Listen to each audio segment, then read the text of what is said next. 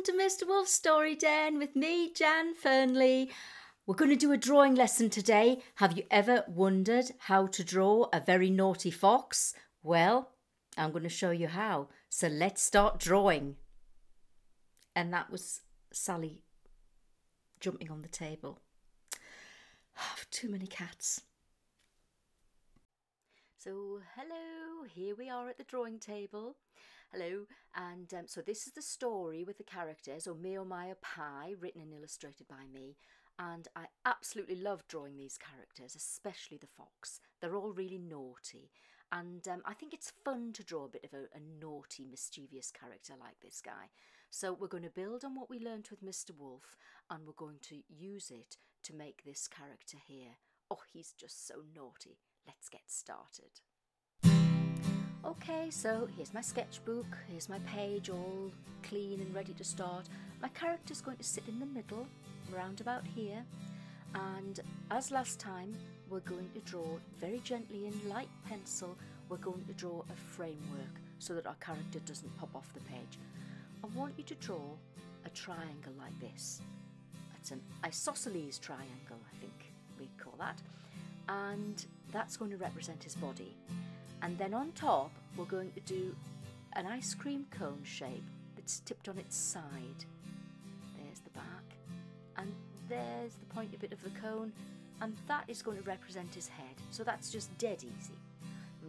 I'm not like really pressing on, I'm just doing it ever so lightly. Now this bit is quite important because there's going to be a lot happening here. Do a little V shape just like that. And that will help us later on because we've got the neck, the scarf, the top of the waistcoat. That will help us plan that bit out. I'm not going to do straight legs. I want his legs to look believable. I want him to look like a believable fox. So I'm going to curve it slightly. And just trust me because this will help him have a real cheeky attitude. So a funny little curvy shape there, and then this one stepping out like that. And that's going to really give him some expression. I'll just make them a bit longer actually. And then his arms would go there, on his hips, I think. I haven't decided that yet, but I'll just do that for now. And that's where his ears would go. And you see, there we are. We know it's going to fit, and I can relax, and I can get on with the drawing now. Cool. I'm going to use pen. I don't always use pen. I prefer pencil, really, but it'll show up best on this paper, so that's what I want. So, again, ziggy-zaggy line. He looks furry already, little tiny neck. And we'll just stop there because we've got a few things going on there, the scarf and whatnot. So we'll do the ears. Again, look how I can make some little broken lines to make his furry head and some ziggy-zaggy lines, and that all adds to his personality. And the nose, we're going to do that little upside down sort of triangle with curved edges. There you go, that's his nose. And down a little smile. Looks quite like Mr. Wolf, but we're going to do something about that to make him very different. And we'll do that just in a minute. So here he is. That's the outside of his head. Now this is where we're going to give him some attitude. 2 straight lines. I don't want him to look cute. I want him to look really mischievous. So underneath these straight lines, we're just going to do a curve. You see, I can see how naughty he's going to be already. And then I'm going to have him looking off to the side in a sneaky way. Look at that. Oh, I love it. He's great. Quickly do these ears. Right. And then we'll just do a little vertical line. And then those 2 curly bits for the nostrils. Absolutely great. So there we can see the start of our very naughty fox. I'm going to do the scarf now. Do a little curvy bit going round, and then we'll do the knot, a little kind of bumpy circle, not a perfect circle, nothing has to be perfect, we'll just join it up on the other side. So immediately we can see our scarf starting. I'm going to do one bit sticking out here, and I'll do the other bit coming down here like that. Okay, so can you see where I've done the little V behind? That's important because that's where the top of the waistcoat's going to go. And I didn't want to kind of miss that bit out, so that's why I did those little bits in pencil. So now I'm drawing down and just making that waistcoat, the front of the waistcoat, a V there, and we'll do the other side, another V, just matching it up, just like that, and then the armhole. There you go. Now that's the most complicated bit of the drawing, so if you've got this far, well done. And if you're worried, just pause it and look at it a couple of times. It'll all make sense. It just takes practice. Don't forget, I've been doing this for amount of years, so I know what I'm doing. Just do a little arm like this, that paw resting on his hip, and here's where we're going to do the legs. I'm going to go around the outside of this thigh here, ziggy-zaggy line, make him furry. I'm going to go right down to this bottom line, I think, make his leg nice and long, and then little toes, and then I'm going to come up and out. Do you see? Now that's a real animal shape. It's not like a cartoon. I'm trying to be realistic with his legs. And there we do the other foot, just like that. Beautiful, well done. Missing an arm here, so let's just quickly put that in. I'm being careful because this pen is a little bit smudgy, but you know what? If it smudges, it doesn't matter. There we go. So there he is. Look at that. Hands on his hips. Just pop the back of the waistcoat in, and a little few strands on the scarf and some buttons. All these details, can you see? They're all starting to bring it together. Now I'm going to add something very important. The tail. Great big long tail. In the story, his red tail is flowing behind him. And can you see little lines here just to make him look extra furry? I'm putting them mostly on the outside so I can just break the shape up a little bit, and it just adds a little bit more texture for me. There we go. So I'm going to imagine that the light is coming from this side, so everything here is going to be a little darker and a little bit more in the shade. So I'll just add a few more lines here, and that'll help. And you'll see as the drawing progresses, we'll build it up. Just have to be patient. Trust me, it's gonna look fantastic. There we go. So there's my drawing. Look at how saucy he is. So I'm going to rub it out very quickly now. Oh, look at that, I've smudged it. Doesn't matter, scrap. I'm just going to carry on.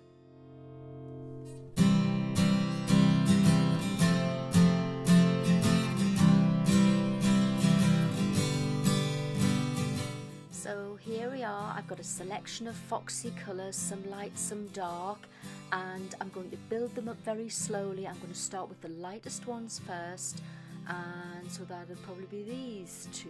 Let's see how we get on with that.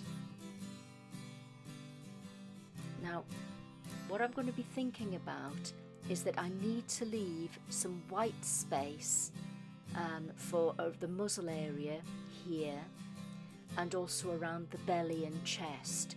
So just very, very carefully as I'm colouring in, I'm remembering not to go over those areas that I want to be white. So especially there, just the neck, leave half of that. And also, because I want the light to be coming from the right hand side, I'm not going to be too fussy about going right up to that edge of the line. You'll see this will make sense later on, because it just helps to give even more depth and dimensionality to the character. Just colouring under there, and I'm going to shut up now and speed up.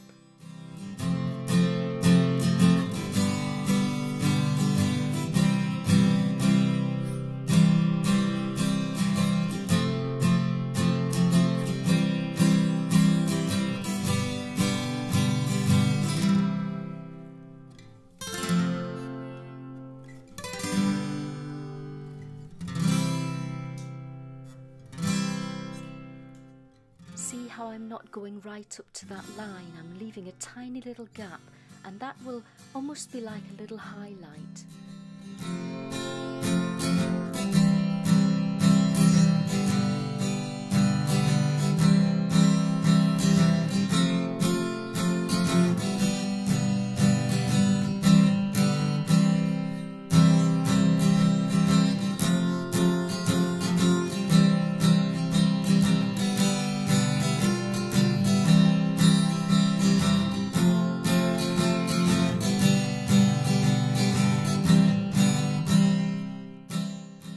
here I'm applying the orange, and see I'm starting to use little lines to emphasize the furriness, and that's nice because it's you're using your pencil but you're creating a different texture.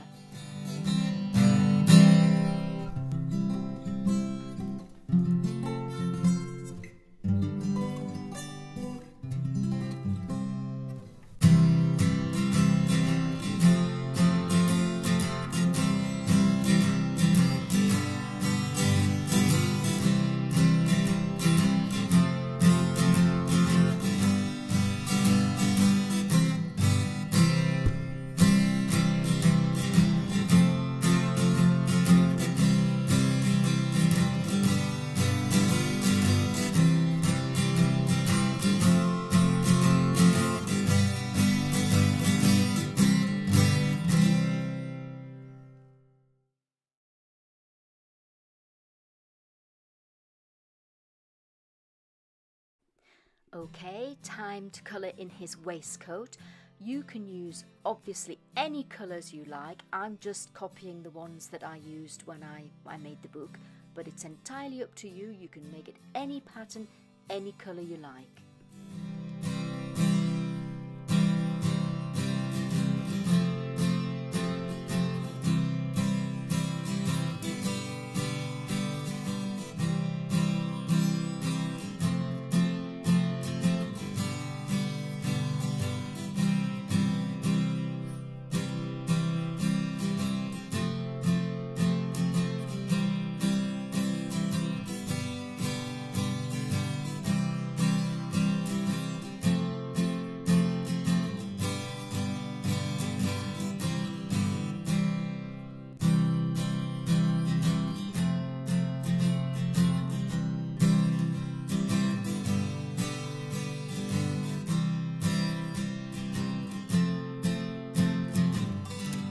So now here is where I'm taking a darker tone and I'm starting to work on the left hand side where the shadows are going, you see, and I'm even going to go over some of the pattern on the waistcoat, just darkening it all on this side in particular. So see how I start adding and building the colour on the left hand side. Just do those buttons as well.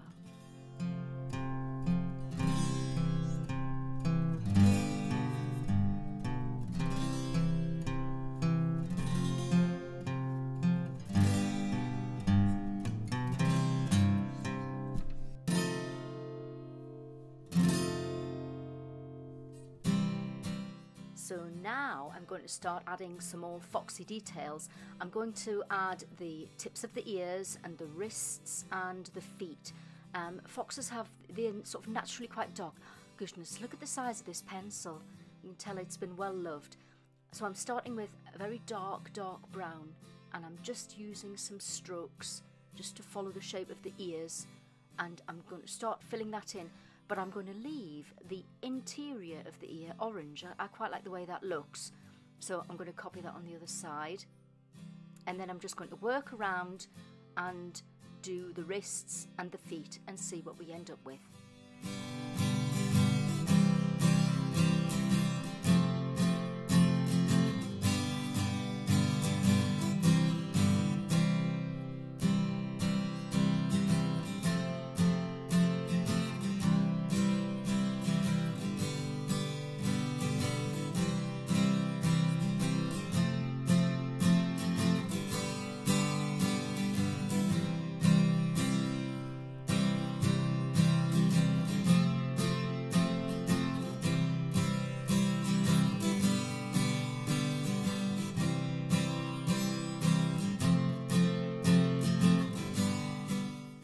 Some more black, particularly on the left hand side again, emphasizing the shadows and leaving a little white highlight on the right hand side. And now more brown, really going for that shadow, a darker brown, to sculpt the cheek and the back of the head.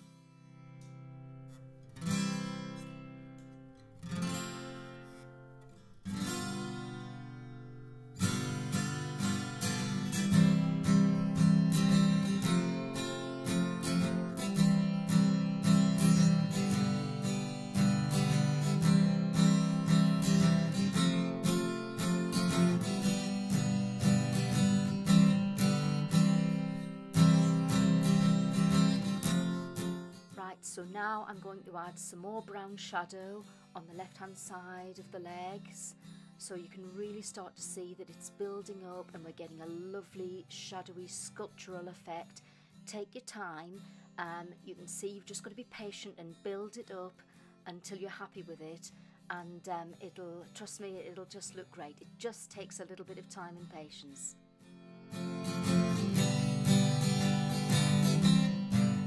And here I'm going to use my orange, my dark orange, and I'm just adding a little sinister shadow under those sneaky eyes, a little bit above as well.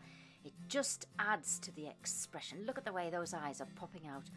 Ooh, he's looking so naughty. I just love it.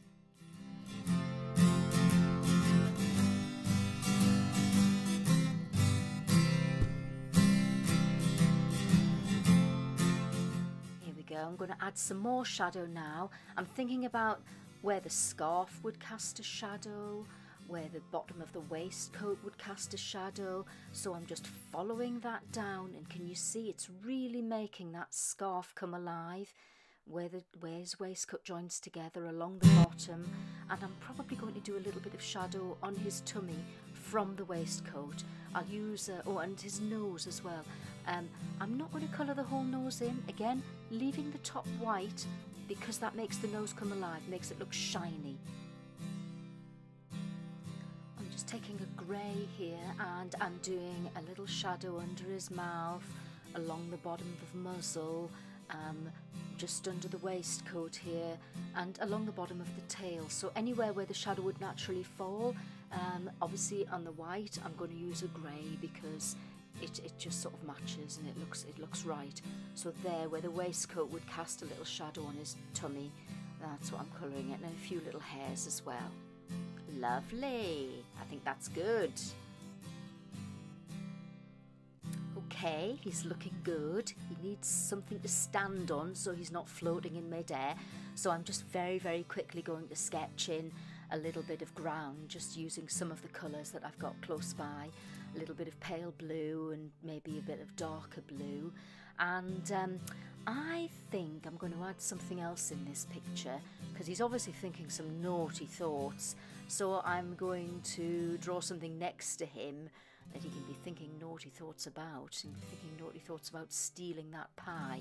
So there he is, and now I'm going to take my pencil and I'm going to roughly sketch out where the table's going to go. So again, just lightly with the pencil. I'm sorry if you can't see it too clearly, but it's just because I'm not pressing on very hard at all. If you don't press on, it won't mark your paper, and you can rub it out easily. So there's my ellipse that I've drawn for the top of the table.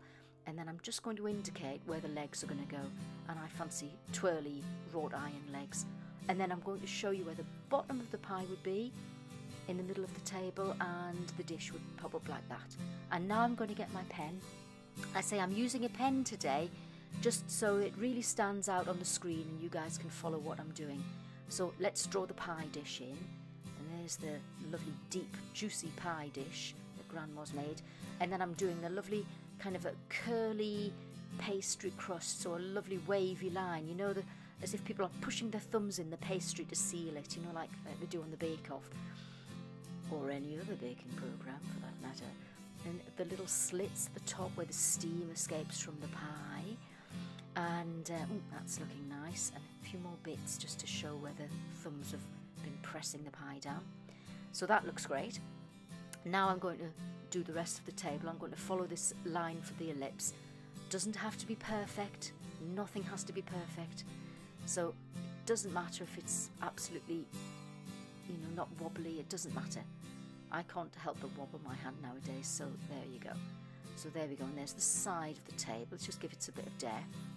And now I'm going to do the legs of the table, and just very, very quickly and roughly a lovely twirly line like that. Great. And just go back up. I love tables like this. I'm a real fool for them. I think they're gorgeous. Very French. Très chic. A little band around there. And I'll just put a little bit of decoration. I think, trying to be careful not to smudge, just some little circles, because often these tables are made of metal and they kind of have holes punched in them to let the rain go through. So I'm just going to add a little bit of that detail.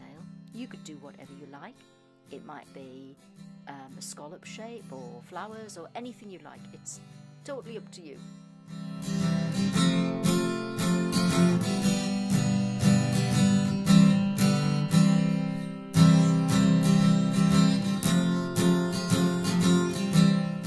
Okay, nearly there. Time to colour the pie in the table, and we're nearly done.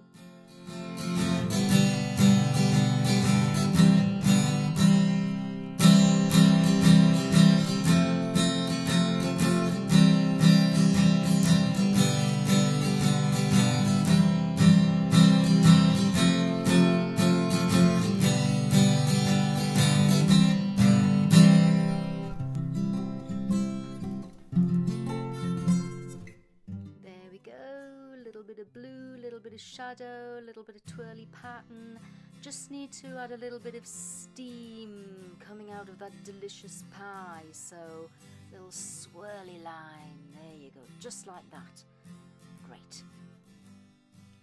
Great, I just need to add a few little details. I think I'll do some of the pattern on the pie dish and then just a few little bits and bobs, and we are nearly done. Bit more smoke. That is looking very good.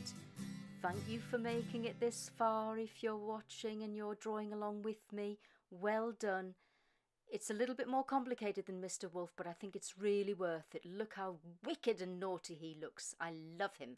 So now it's time to sign your piece of work. All illustrators must be proud and must be credited for what they do. There we go. Thank you for watching. I hope you've enjoyed it. Bye-bye. See you for the next tutorial. Bye.